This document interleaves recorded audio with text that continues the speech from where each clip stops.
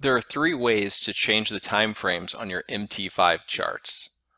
The first is to click on Charts from the top toolbar and select time frames from the drop-down menu. This will open a list of various time frames that you can select from in MT5.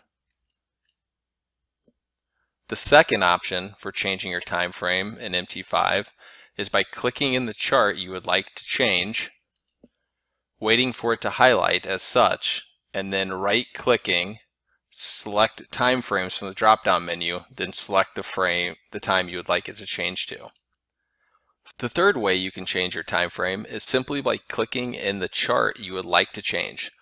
Once the chart is highlighted as such, press Enter on your keyboard and type in the time frame number you would like to use, such as 1 for 1 minute, D for day, H for hour, W for week, and so on and so forth.